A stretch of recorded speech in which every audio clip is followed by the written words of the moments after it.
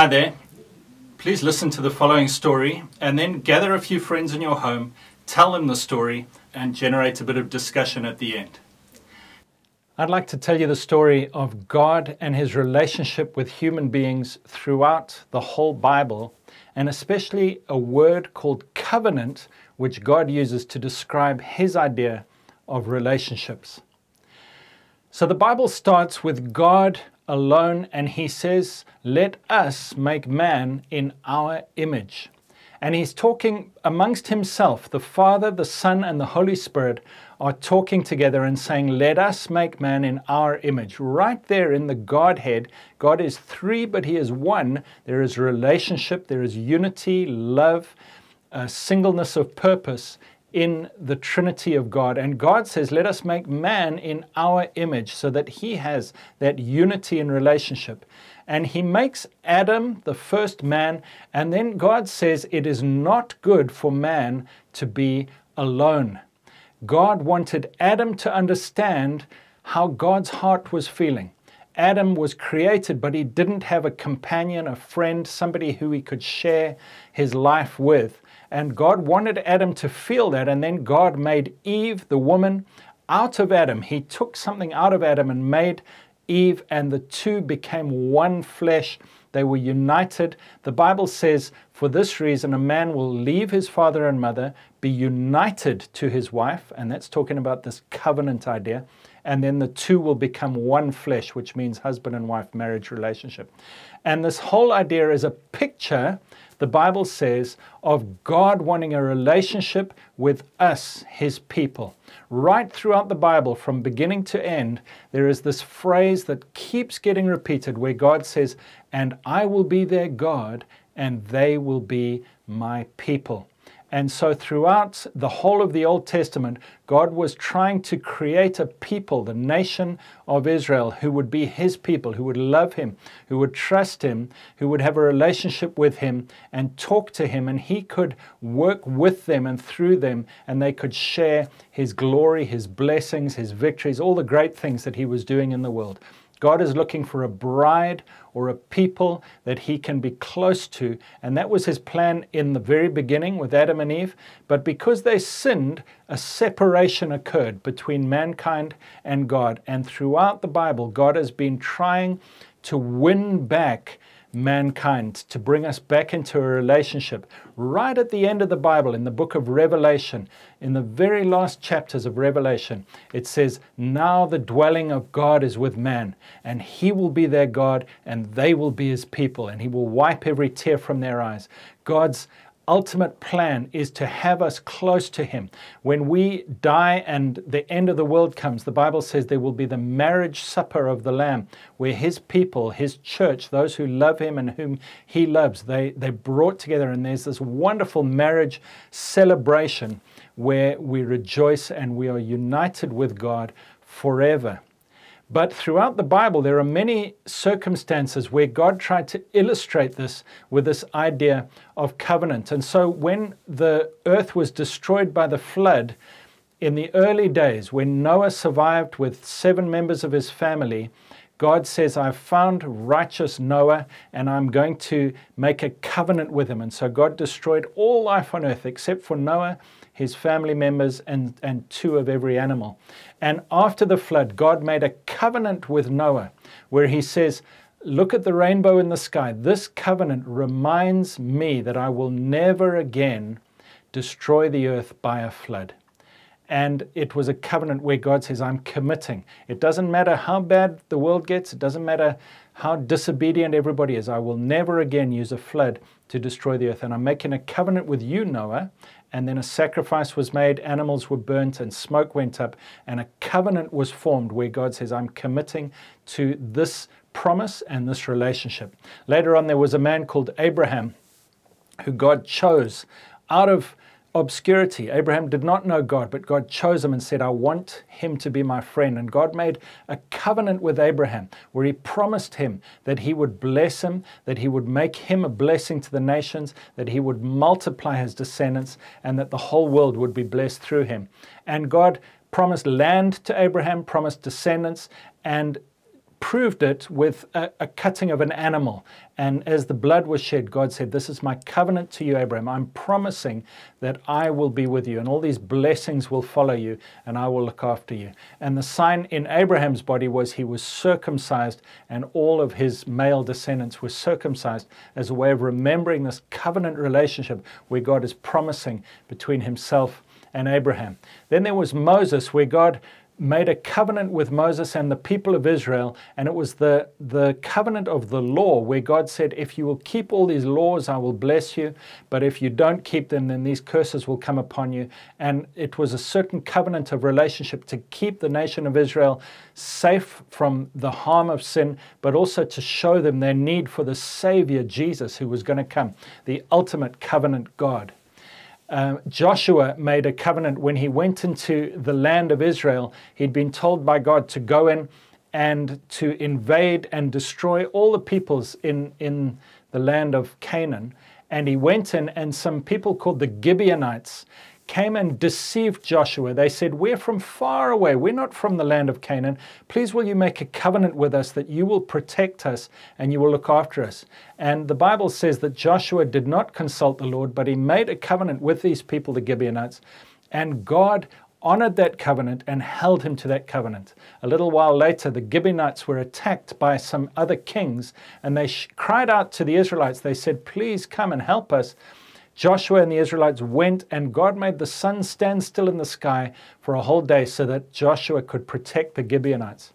And then 400 years later, when King David was king of Israel, there was a drought in the land for several years. And David went to God and said, "God, why is there a drought?" And God said, "Because somebody is harming the Gibeonites with whom you have a covenant." So 400 years later, God was still looking after and honoring that covenant.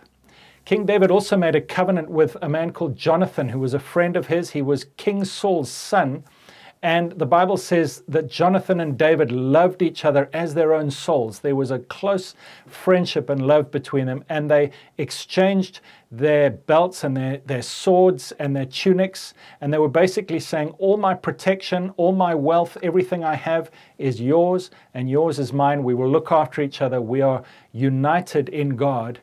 And later on, after Jonathan had died, David looked for any descendants of Jonathan's who he could still show blessing and kindness to, because he'd made this covenant. Basically, he was saying, because I've covenanted with Jonathan, any of his family are my family. And there was a crippled man called Mephibosheth, who was the last descendant. He was living in a place called Lo-debar, which in Hebrew simply means a place called nothing. He was in obscurity, he was fearing for his life, and he was crippled. And David took him and made him his own son, and he sat at David's table and ate every meal with David for the rest of his life, and lived in the luxury of a king's son because of a covenant that David had made with Jonathan. Are you seeing the power of this thing called covenant, the relationship that is supposed to be there? God also says that a husband and wife have made a covenant, and they are one in spirit, because God is desiring godly offspring. He says that God has made them one in spirit because of a covenant that they have made. So when two people make a covenant, do you remember in Genesis when Adam and Eve were brought together, it says that a man will leave his father and mother. So there's a leaving of previous relationships. It says he will be united to his wife, which is talking about making a covenant where you promise to honor and love and look after each other and be united. And then it says, and they will become one flesh, which is talking about the physical union of a man and wife. But it also, if you take all three together, means that they are united in spirit, in soul, and in body. In God's eyes, God puts their spirits together, and then he puts his spirit, and the cord of three strands, husband, wife, and the Spirit of God, makes an unbreakable bond. And so Jesus, later on when he was questioned, he said, "What God has joined together, let no man put asunder." This idea of covenant is not like contract. In the human realm, we make a contract with someone and we say, "I will do this if you will do that." But in God's eyes, covenant means a spiritual bond has been made, and it's not just a physical agreement between two people, but God binds our spirits together and makes us one in the Spirit. The Bible says that when we sleep with someone who is not our wives, we are breaking covenant and we are joining ourselves with someone who we shouldn't be joined to. But then the Bible says in 1 Corinthians 6 verse 17, if anyone unites himself with the Lord, he becomes one spirit with God. Our spirit and God's spirit become one because we've made a covenant. And so the promises that happen in a marriage ceremony, in my country, the promises go something like this. I take you to be my lawful wedded wife. I promise to love, honor, cherish you in sickness and in health, for richer, for poorer, for better, for worse, whatever may happen until death parts us. Those are the promises that are made in a wedding covenant or agreement, but those are a picture of the promises that God is longing and desiring for us to make with Him. God says, I want you to be my people and to have a relationship with me like a husband and wife. Just as a husband and wife know each other, they love each other, they communicate with each other, they have a great depth of closeness. God says, I want that between me and you. I want to be so close to you. I want us to share our secrets with one another. I want us to spend time in each other's presence. And God says, I've made a covenant with you so that you are one spirit with me. When you say to God, Lord, I promise to love you, honor you, cherish you, and obey you, for richer, for poorer, whatever may come, till death brings us together. He says, I make a covenant with you. I put my spirit in you. I make our spirits one. And God says, I will be with you forever. And then we have the marriage supper of the Lamb at the end of time, where we're united with Christ and the bridegroom comes and takes us home forever. This idea of covenant is so powerful because God has made promises to us. He's taken His robe, His sword, His belt, His wealth, His protection, even His name, and He's given them all to us. And He said, I give you all of everything that I am, I give to you. And I take everything that you are, all your sin and weakness and shame, I take that upon myself. And that's why when Jesus was on the cross, the blood that He shed was a picture of all those blood covenants in the Old Testament where animals were sacrificed to ratify a covenant. Jesus was dying with His own blood on the cross and saying, I'm ratifying a covenant where I give all that I am to you, my church, my bride. And just like when Adam was put to sleep in the Garden of Eden and God cut open his rib, his side, took a part out of him and made a wife for Adam, Jesus, when He was on the cross, His side was cut open by a spear, blood flowed out, and what was taken out of Him made the way for us to be the bride of Christ, to be the church, the washed ones, the clean ones who've received all of His goodness, His power, everything that a covenant entails. He's poured it onto us. He's made us His own people. He said, they are mine. They are bought with my blood. Nothing can change that. Nothing can take them away. They will never be taken out of my hand. I love them, and they are my people and my bride. And so just as a husband looks after his wife, he gives his name to his wife, he provides for her, he protects her, he guides her, he lives with her and loves her and shows her affection. God does the same with us. We are His bride, His body. He feeds us, He cares for us. The Bible says He washes us with His word, and He is our husband, and He will never let us go. This is the glorious story of God wanting a wife, wanting to gain a people for Himself who will be with Him forever. Friend, understand that is God's desire for you. It's not to put a whole lot of rules on you to make your life miserable and to try to punish you. God wants a relationship with a people who will be His bride. And that's what the church is. It's the bride of Christ, the people of God, those whom He loves, His own body, who He clothes, cares for, protects, loves, and puts His own name upon. That is the story of covenant. And I'll return in a few moments with some questions and discussion points. So, the first question that you can discuss with your group is, how is this idea of covenant different to earthly ideas of contracts or agreements between people? Ask the people to discuss how does a contract work and how is covenant different? And obviously the answer is that it's from God's side and it's with God's power, and the Spirit of God is involved. So it lasts forever, it has supernatural power, and also God's strength is put into this agreement so that it doesn't just rely on our own ability. But let people discuss that for a few moments.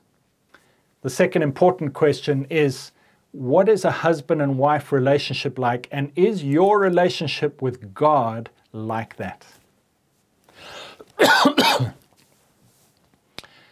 Ask people to discuss this and see what they come up with. Try and get some ideas of how our relationship with God can be more like a husband and wife relationship. God bless you as you discuss these things, and I'm trusting and praying that your little group, wherever you live, will become a little church that is the bride of Christ in your area, showing His love and His glory to everybody around. God bless you. Thank you for watching this video. If you would like to know Jesus and know that you are His child, please pray this prayer with me right now. Dear Lord God, I believe in you. I believe in your Son, Jesus Christ, that He came to earth, that He lived and died for me and rose again. And I ask you now, Lord, to wash me of my sin and to come and live inside me by your Holy Spirit and to take control of my life. I love you, God, and I will serve you the rest of my life. Come now, Lord Jesus, into my heart. Amen. Well done. If you prayed that prayer, you're a child of God, and God loves you and lives in you. Please visit our website, leadinglightsnetwork.com, for more material and information that will help you grow as a Christian and serve the Lord better. In Jesus' name, God bless you. Bye-bye. Thanks for listening. Please visit leadinglightsnetwork.com for more resources. And if you have been blessed, please consider supporting this ministry financially by making a donation on the giving page at leadinglightsnetwork.com.